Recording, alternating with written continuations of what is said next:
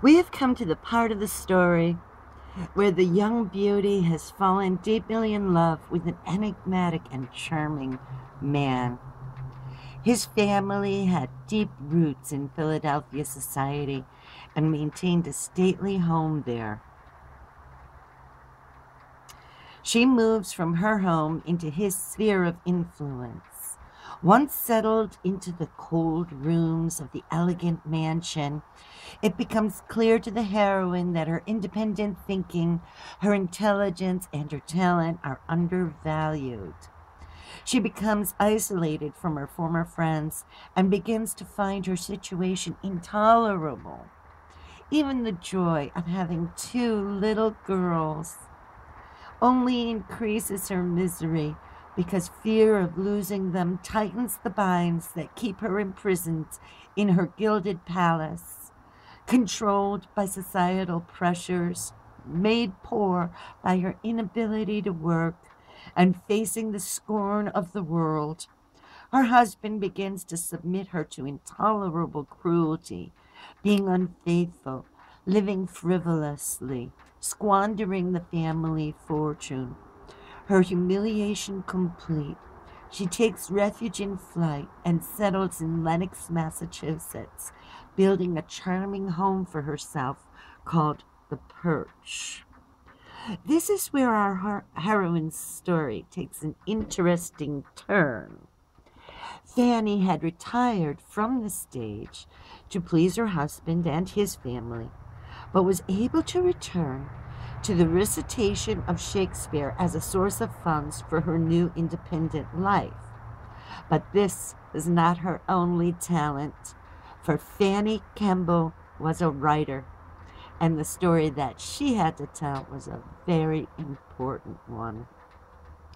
Fanny's friendship with Catherine Sedgwick had led to another close friendship with Catherine's sister-in-law, Elizabeth.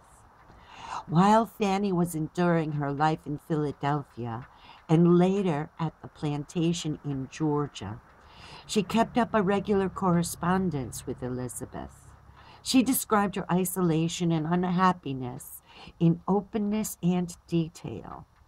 These letters, along with the journals that she kept, were to become the basis of her most important literary work called Journal of a Residence on a Georgia Plantation.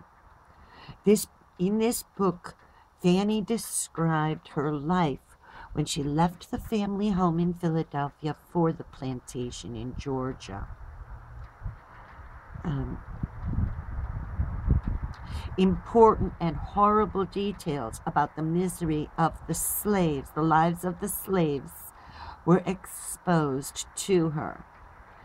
She was the first person to reveal, through first-hand evidence, the system of concubinage, describing having met many female slaves who had tried to please the master by having many children.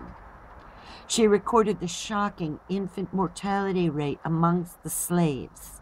She described the cruelty of forcing the mothers to return to work in the fields after 3 weeks of giving birth.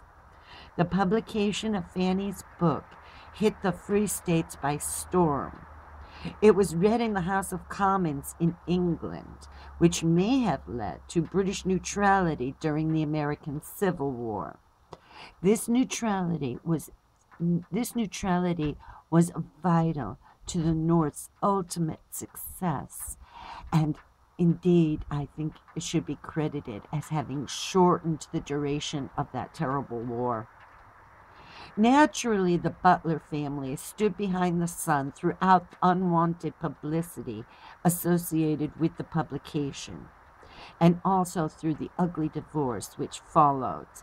But Lenox supported Fanny through the ordeal. She loved the town and its inhabitants, and they loved her. Meanwhile, back in Georgia, her husband followed up on every cruelty in his pursuit of divorce and separated Fanny from her beloved children. By law, the children, under their father's direction, had limited contact with their mother until each turned 21. When they reached that age, they freely chose to embrace Fanny as their beloved mother.